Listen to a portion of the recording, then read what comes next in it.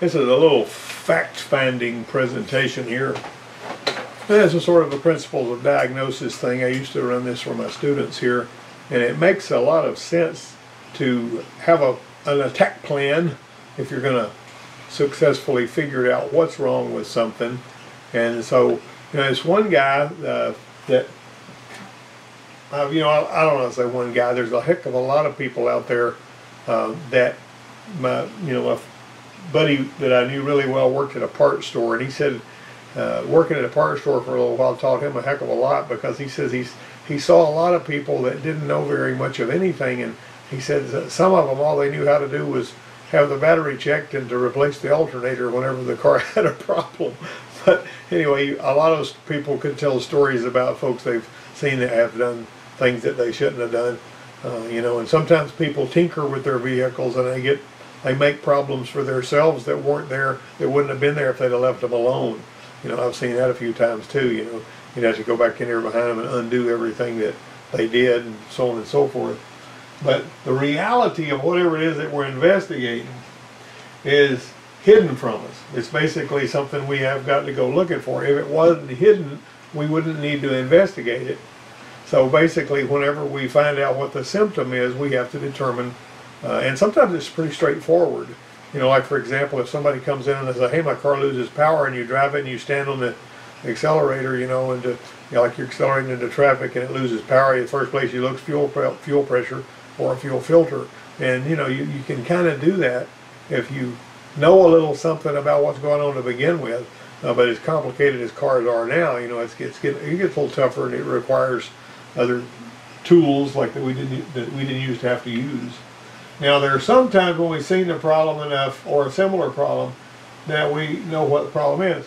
My friend Alan told me his fuel gauge wasn't working right. He's like a 2007 Silverado, and so he said, well, my fuel gauge is working. I said, most likely you've got this. Now a lot of those mid-2000s vintage, I mentioned this a couple of weeks ago, will have stepper motors that are bad behind the instrument cluster. He didn't have that problem. He just had one issue with his fuel gauge that wasn't reading right. These like to wear out. There's supposed to be two of these here, and they're supposed to be sliding on there, and his had worn out to the point that then it dumped one of these, and his gauge just wasn't working right at all. But this business of having seen it before is okay, but it's not the end-all be-all. There was a friend of mine that I worked with for years over there, and I had basically done some of his training, and he was a fairly intelligent guy, and he was excellent at remembering what he had done to fix other vehicles. But when there was one that came that he had not seen before, he ran into a problem, and he couldn't figure out sometimes what was going on. And sometimes if you were telling him to do, you need to check this or that, if it was something that he felt like was a lot of trouble, he wouldn't check that because he would think it was too much trouble. And then when he finally did check it, he'd find out that's what was wrong with it. And I could tell some stories about that. But one way or another, this was a good call, so we popped a gauge, popped a sending unit in there, which was about $145 just for the sending unit. We didn't replace the whole pump. Now, to find the truth, the investigator, if you're the investigator, needs to gather and analyze data so the investigation leads us to the correct conclusion. Now, we need to know enough basics so we'll know what information we need to gather, and we need to know how to gather the information the right way, and we need to know how to interpret the data once we have gathered it. I'm going to start out here. This oil leak, we gathered data by physically looking for the leak. And we found a sending unit leaking right here. Most of it coming from the sending unit. The car still goes low on engine oil with no remaining external leak, so it has to be going out the tailpipe. In other words, it wasn't even making a drop on the pavement after we replaced this, but it was still using oil. Wasn't smoking, but that didn't mean it's not using oil. So she kept having to add oil to it, like in the quart every couple of weeks or whatever. Now, believe it or not, both Ford and GM for years had a rule that said if one is burning a quart every 1,000 miles, that's not too much, and we're not going to fix that under warranty. That's both Ford and GM. All right, so on this same car, we replaced a whiny power steering pump. Now, like I say, if a power steering pump goes low on fluid too many times, you're going to destroy the pump because it's going to be worn out on the inside. No matter how much fluid you put in it or how well you bleed it, it's still going to whine. But this one here, we replaced the pump, and she initially had good steering, but the problem returned because the belt was stretched and wouldn't tighten, so we had to get a different belt and put on there. The crazy thing about some of the aftermarket belts, I like to go with OEM belts or a really good name like Gates or something, because some of these belts, if you don't have the spring-loaded tensioners, if you just got the tensioner where you got to loosen it like this one, where you got to loosen it up and tighten it, by putting your breaker bar in there or whatever, the belt will stretch a little bit, and then it will start slipping, and then you'll have to tighten it again. When I had my Jeep Cherokee, I put an aftermarket belt on it. I don't remember the name brand, but I had to tighten that thing about 5 or 6 times over a period of a couple of months of driving because it kept stretching and getting loose and squealing again. Before I had that Jeep, I was driving for a while a Nissan Sentra, and I had the same kind of problem with that. And it did not have spring-loaded tensioners. It had the ones you had to tighten up, And if you got the belt, you got to tighten it. You might think you got it tight enough, because you don't want to over-tighten it, especially if it's got those draw bolts that pull the component up there to tighten it, because if you over-tighten it, you'll destroy bearings and other things. So you have to really, really be careful about that. And all right, let me do something right here that I need to do. It's not as I need to make sure I got my phone plugged in because I don't want it going dead on me. All right, now lack of power on a V6 Monte Carlo. After we checked for fuel and air filter issues, and for exhaust back pressure we checked, we replaced the catalyst. Now what the deal is, this was a little trick that the muffler shops do. You drill a hole right in front of the catalytic converter, take one of the plain old vacuum fuel pressure gauge, it reads plenty of pressure on that side, hold it up against there. You ought not to have any pressure at all right there. If you got any pressure here, even a couple of pounds, that's bordering on too much. If you've got 5 pounds, that is too much. This one pegged the needle. The crazy thing was, we actually had done a temperature gun check on this, and it lied to us. So if you do it, that's not a go, no-go test. If you do a temperature gun test before and after the converter, see that it shouldn't be hotter going into the converter than it is coming out. But now if the closer the converter is to the engine, the more likely you are to read one. This may seem like it's hotter going in because coming right out of the engine, the exhaust is going to be really hot anyway. But this vermiculite stuff breaks loose from around the brick and clogs that doggone thing up. The only way you can fix that, the only legitimate way you can fix that is to replace it. Alright, now like I say, temperature measurements aren't always reliable. You can also take a vacuum gauge and connect it to the intake manifold and rev it up and hold it. When you snap your throttle up without a load and hold it, that needle ought to drop and then come right back up. But if it drops, it stays down, and the engine doesn't have a load on it, like obviously if you're brake torquing it, if you put it in gear and you give it the gas and hold it there, it's going to stay down. Well, having an exhaust that's partially clogged up will act like it's an engine load because it's trying to push the exhaust out there, and it can't get it out of there. A go, no-go test is best if you can come up with one. Some tests are only valid at pinpointing issues if the test fails.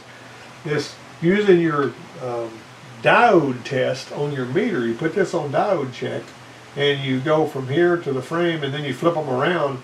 If it reads one day, don't pay attention to the numbers other than the fact that it ought to read one way and not the other. It's pretty important to note that. However, even if it passes this test, that doesn't mean the alternator is good, because it can have issues with the brushes and other things that this will not show you if you've got any other kind of a problem. You can have a wide open rotor so that it won't even build a magnetic field. But this diode test that you're using a diode test function on your meter, will not reveal something like an open rotor. So that is, if it fails this test, then that means you can go ahead and replace the alternator, and you have a good reason to do so. If it passes the test, you may need to keep checking because you may still have issues with the alternator. Alright, the fan test. Does the fan come on when it's supposed to? Look up the spec. It's a good idea to do that, because like on that one Chevrolet Cavalier that I was looking up the spec on, I was surprised that the fan didn't come on till 228. It wasn't supposed to come on till 228. Watch your scan tool, monitor fan operation, but you don't even have to crank on a lot of them you have to crank the engine before the fan will even attempt to come on, so you might have to crank it and have your potentiometer connected. And then you can dial in the potentiometer. You can buy one of those for like $1 if you go to the right place online. Get the one that's a 50,000 ohm, hook it up to just 2 of these, and turn that knob and watch your scan tool numbers. Dial in the temperature. The fan has got to come. There's a window usually in which the fan will come on and go off, and it won't be an instantaneous coming on and going off, but what it will do is you can actually play with that, and you can make sure that the fan will come on and go off at the temperatures when it's supposed to. Realize there may be a waiting period after you dial it back for the fan to go off. It may be 30-45 seconds, and then the fan will shut down. That's kind of like those daytime running lights. They don't instantly change states whenever you go in and out of the shop and all that for that electric eye to see the sunlight. All right. This other fan test using using its light in series with the motor. You can also hook a test light into the terminal that's going out to the fan and do this by just pulling the fan relay. But you got to make sure you know which terminal's which. Can't just pick any terminal you want to. You got to pick the one going to the fan. It's going to read a ground coming through the fan, and you're going to be able to turn the fan through and see if the fan turns, if the light goes off. I've got several videos on my channel about fan tests. If you want to do a search on my YouTube channel for fan tests, you can see where we've done this and how we did it. But this is a go, no-go test. When I was at the dealership, people would come in there, and I devised this test myself. I don't know if anybody else has used this test unless I taught them or they come up with it on their own. But people would come in there and they'd say, my car tries to overheat and I hear a noise under the hood and a bunch of steam comes out from under the hood. What they were hearing was their pop-off valve on their AC compressor would go off, and they'd see refrigerant spraying out into the air because the fan wasn't working.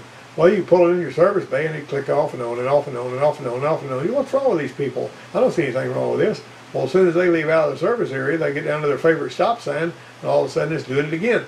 So what I said, well, I got the reasoning in my mind. I said, this thing ought to carry juice all the way through. So I would hook a test light up in series with a fan, turn the fan. If that test light ever goes off, then that's like roulette. If it stops on that dark spot, that fan will not kick on. That is a go, no-go test. If that light ever goes off while you're turning that fan through, you can replace that fan. You may have other problems, but you know for a fact you're going to have a fan. All right, you can test a fuel pump the same way. If it doesn't light the light, in other words, you're going to basically go to your pump output terminal, and this is basically how the pump's wired up from ground to that terminal right there. So when the power comes in here, you got power and ground of these two, and it clicks this power into that normally open, it's going to run the pump. Well, if I go right here from ground with my test light to here, then this ground ought to be feeding all the way through here, and it'll burn my test light. Now, this is with the pump at rest. The pump is not running here. If the light comes on, you're done. If it doesn't come on, you can kick the gas tank and see if it lights up. If it lights up after you kick the gas tank, or you just, you pretty much 99% of the time you got a pump. We did kick the gas tank once and seen the light come on, and it was because there was some corrosion on a connector, but that's not usually the case. Scoping the fuel pump with an inductive current probe is also a good no-go if it fails. A good pump will look like that, a bad pump will look like that. You can catch a bad pump early if you're really particular and you use this method. All right, so use a multiplier, and I'm going to show you what that means in just a minute for a good sample, and you do it this way. Now this right here will basically give you a pattern, but it won't give you the amplification of the pattern that you need. And so basically what you're wanting to do is you're wanting to wrap a wire several times around and run the pump through this. In other words, go from here to here so that the pump current is going through this wire, and if it makes several wraps, it's going to make this pattern more pronounced using your little amp probe. And the pump will run with the current traveling through the wire loop, and the scope will pick it up. And then you wind up with that right there. You can also measure it if you've got an inductive current meter. You can actually read how many amps the current's pulling too. How many amps the pump is pulling. If the pump is only pulling 1.5 amps, it typically means you're out of gas. If it's pulling 4 to 8 amps, it means it's pumping fuel. All right. Now you got to know how it works and how it's wired. Granted, what I was talking about will only work if you don't have a fuel pump module in the loop, right? Okay, so this relay right here on this one See, the fuel pump module is actually reading pressure from the rail and is changing the current feed to the pump to regulate the fuel pressure. You see that? This is another little interesting thing. When you see these little shields around the wires going to the pump, the reason that is not to keep the interference out of these wires, it's to keep interference in, because there'll be interference trying to get out of those wires and confuse other circuits. So that's when you see a pump set up like this with a shielded wire, rather than keeping interference out, it's keeping it in. So just keep that in mind. That's how those pumps work. Now here's a simple example. Turn the key, is supposed to start the car, but nothing happens. What piece of information do we need to gather next? Do we hear a clicking noise from the starter but no operation? We notice the instrument cluster lights are very weak. Okay, we've already gathered 2 pieces of data here. So what are we going to do with these 2 pieces of data? Now the clicking noise from the starter at the very least means there is a signal making it through the neutral safety switch or the relay or whatever, making it to the starter if the starter clicks. However, we're also noticing this is another piece of information we notice visually. These lights don't come on. They either come on bright and then they go dim, or they just aren't very strong at all. Sometimes we turn on the headlights and see how bright they are just for the heck of it. What are your thoughts? First possibility, second possibility. This is how we have to think. We have to analyze this information and say, what could this mean? All right, is it a dead battery? Is it a bad connection somewhere? Where do we start? Okay, so obviously anytime you're doing any kind of electrical test, you're wanting to make sure that you have a good strong battery and good strong connection. That's the foundation for the house. If you don't fix the foundation, there's no use in working on any other part of the house. So make sure your battery is good and strong. Using whatever tools you have necessary. If you have to pull the battery out and carry it to the parts store, let them check it. Then make sure that you find out that battery is good and that you have good, clean, solid connections. And if you have a bad connection somewhere, that's part of this. And so where are you going to start on that? All right, if it looks like this, you're obviously going to have to do something with this. Now what I usually like to do with this kind of nonsense right here is I like to go to the car wash, and where you have your wand, where it does, and I like to take some of this CRC battery cleaner, and that stuff right there really cuts this really good. You can also use baking soda water and this kind of stuff. Everybody knows that. Anyway, I use the CRC battery and I clean the whole top of the battery, because whenever you've got this kind of wetness on top of the battery, it can actually, current can travel through there. Surface drain is what they call that. But I wash those off really good, and I examine them to see if they need to be replaced with the new solder-on terminals. Okay? Alright, so battery checks out fine after charging, terminals cleaned and reinstalled, charging system tested, result 12.3 volts and dropping. Okay, so you've got the engine running, you're watching your voltage, and you can actually have your little cheap voltmeter hooked up to your battery and test that. And with the engine running, you see the voltage at 12.3, and then at 12.2, and then 12.1 while the engine's running. That typically means you got alternator issues right here. What's normal charge voltage? About 14.5 volts is typically what you're supposed to have for normal charge voltage. Alright, now the next step is, if the battery charge light's on and the wire's connected to the alternator, is there strong 12 volt power at big alternator? So you want strong power here, because sometimes there'll be a fuse in here on some of the newer cars. You want to make sure that this is connected, and your ignition switch is basically going to fire up the charge light. It's going to turn on the voltage regulator if it's got an internal regulator, and of course this is going to be grounded here. So if you don't have good hot power here, you better find out why, right? And you got to make sure that the charge light power, whenever you switch it on, is going through there. A lot of the time these alternators won't have anything except a big terminal and this one light. I mean, one wire right here. If there's not any voltage at that one wire right there, that alternator's not going to put out. This is a sense wire if it's got an internal regulator, so it actually feeds the brushes, and then the regulator dithers the ground to the other side of the brushes. I mean, it's the opposite on some of your tractor alternators, but we ain't working on tractors here. If all this checks out, it's probably the alternator, replace and retest. But if that charge light's not burning and that wire's cut, then it's not going to charge, because there's no 12 volts getting to here. If you take your test light and hook it to hot and you touch it to here and it starts charging, you know there's a charge light issue. Now this charge light in the dash has got a little resistor that's wired parallel with it, so that even if the light bulb blows, that little resistor will still feed that little whisper of voltage to here. But if it stops putting out, and that stator is supposed to be putting out 7 volts on each leg, and it basically is monitoring that. If it doesn't see voltage coming out of that stator, it will ground this and turn on the light, as long as the key's on. And so anyway, there's a little, this is not really about alternators per se, but I just, get started on that. I don't know when to shut up. To find that truth, the detective investigator must gather and analyze data in a way that their investigation leads them to that truth in all its reality, and it's easy to miss things. Here's the data.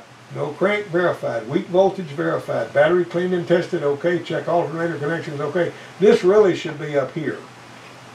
But you're basically going here to verify that you've got a no crank problem, because sometimes they'll say it wouldn't crank and you try it and it does crank. That's annoying because you've got to maybe have an intermittent.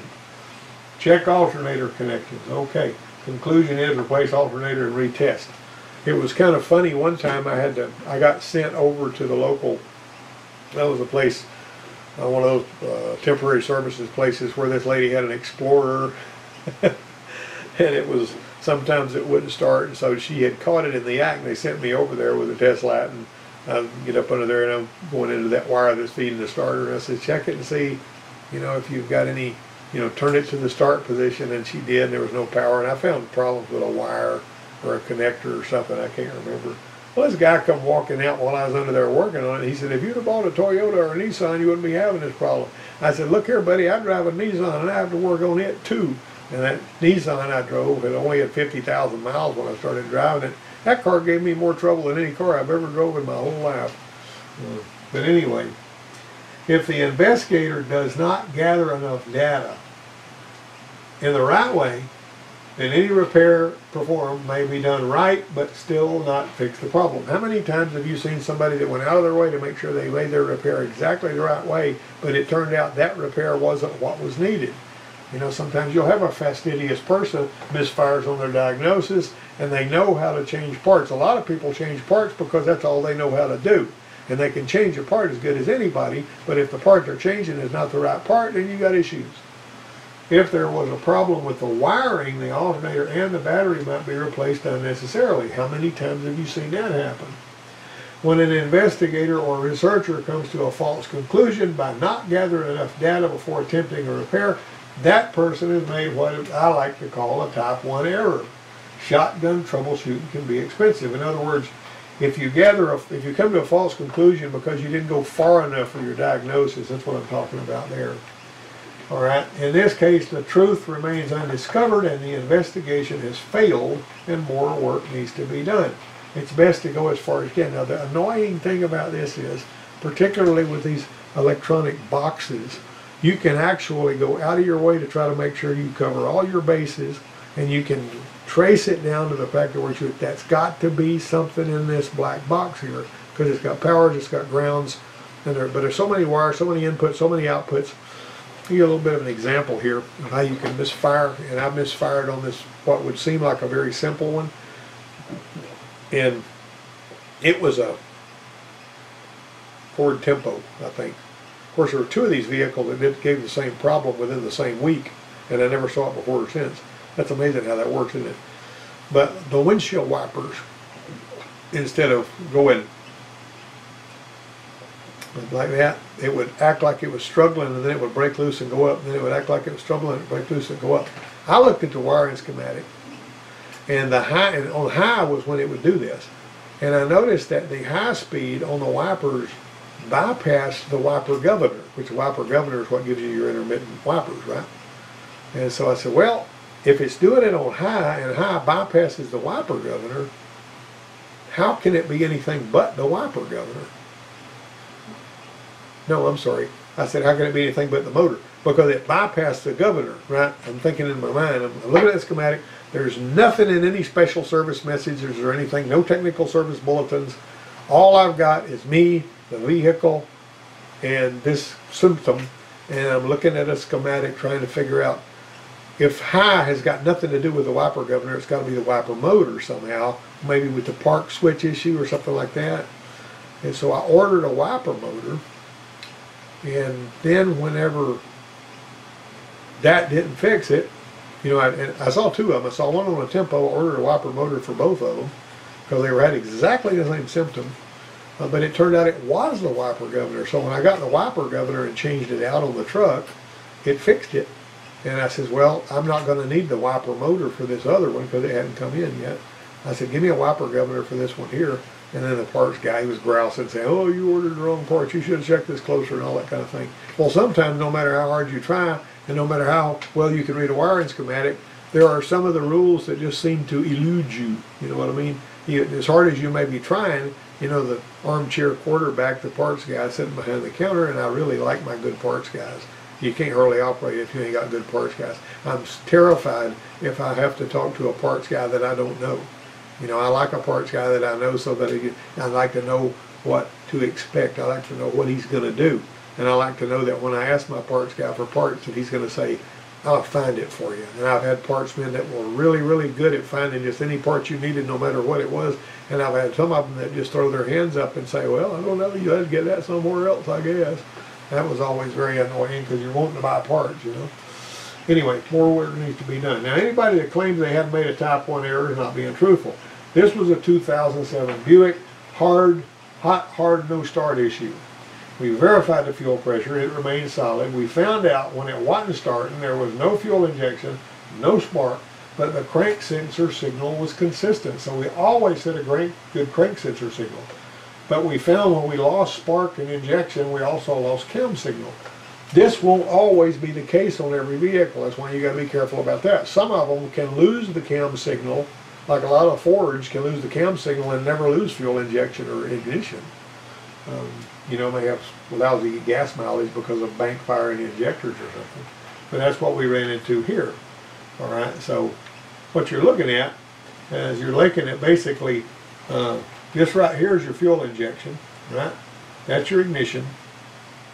All right, look, when the cam went away, in other words, everything was normal here. This was when it was a normal start and run, right? Fuel injection, spark with the coil trigger, and here's your crank, and there's your cam sensor.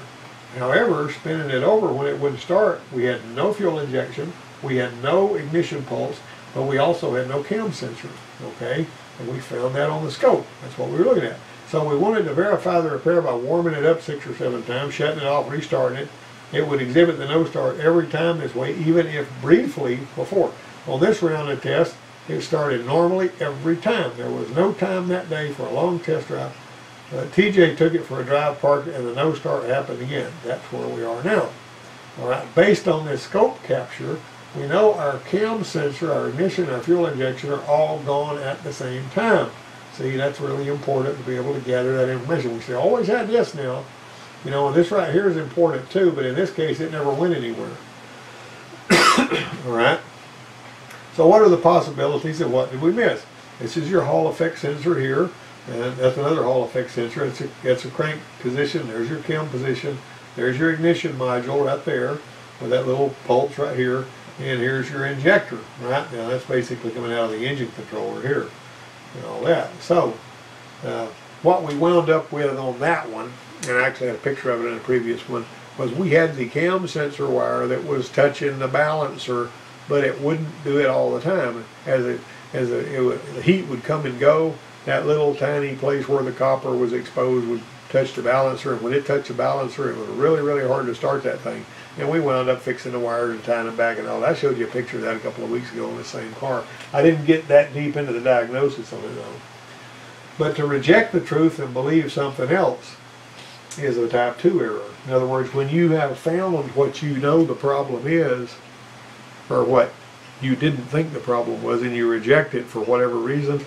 Like for example, this guy came one time, back when those old Tempos used to have those little $140 idle speed control motors, you know, where it would go and out, and it had a little idle tracking switch in it. And every time I had one that was doing crazy stuff at idle and all, I would basically I'd use my meter and I'd check the resistance of that idle tracking switch, and it ought to be a dead short whenever you had your foot on the gas and the switch was closed. The switch was inside this ISC motor too, because you could replace it. And so this guy came up here and he said, "Can you help me look at this?" So I looked at it and had seen the symptom before, and I measured the continuity of that idle tracking switch, and it was bouncing around between 20 and 90 ohms, you know, just floating all over the place. I said, you're going to have one of these before you do anything else. He said, my goodness, that's $140. Can we look somewhere else for the problem? This guy was used to fixing cars with points and plugs.